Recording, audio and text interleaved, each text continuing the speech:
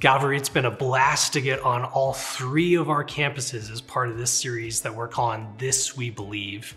It's been so fun to see friends on the Boulder campus, on the Erie campus, and to be back on the Thornton campus as we are looking at these core truths, these core convictions that we hold as a church. And it's more so than getting to see all of you, to focus on these topics has been an utter delight. What do we believe about God? What do we believe about Jesus, the Holy Spirit, the Bible? All of these things are so important to us as a church, but so important to us as people.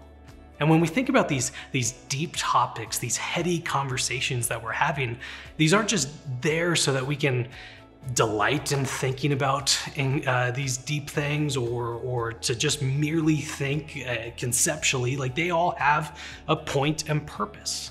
The Bible's very clear that as we understand more of who God is, of what He's done, of what He's doing, that shapes our lives.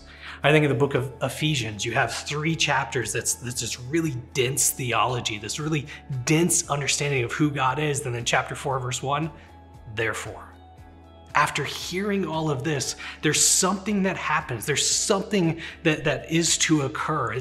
We don't just learn these things and that's it. Learning these things produces something in our lives. Think of the book of Romans, 11 chapters of some of the most rich, encouraging, but hard to grasp at times, some of the most beautiful words that we have in Scripture. Talking about who is this God? How are we saved by Him? How were we separated? How does God relate to people in the Old Testament? How are we protected and guided by Him? How does the Spirit shape our lives? And then chapter 12, we get this. It says, I appeal to you, therefore. Because all that's come before, all of those 11 chapters, what do we do about it? Therefore, brothers, by the mercy of God, present your bodies as living sacrifices, holy and acceptable to God, which is your spiritual worship.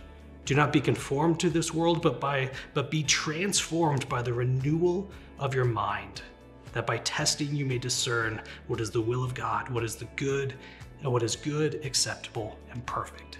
After 11 chapters, be transformed by the renewal of your mind, by this new way of thinking, by what we are focusing and learning.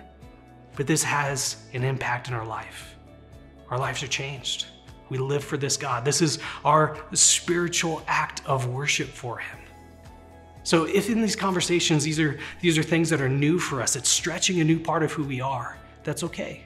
If we're walking out of these conversations wishing we could have talked about this part of our statement of faith, or wish we could have spent more time on this, that's okay. As long as we're remembering what the purpose of this is.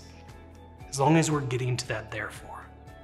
This time that we are looking at what do we believe, this renewing of our mind helps to produce a life that better reflects this God that we worship. Calvary, excited to be worshiping again alongside all of you. Whether or not I'm on your campus this week, it is a delight to know that we are joined together to worship this God that we believe in, to see our lives changed, to live this therefore out, all because of who this God is.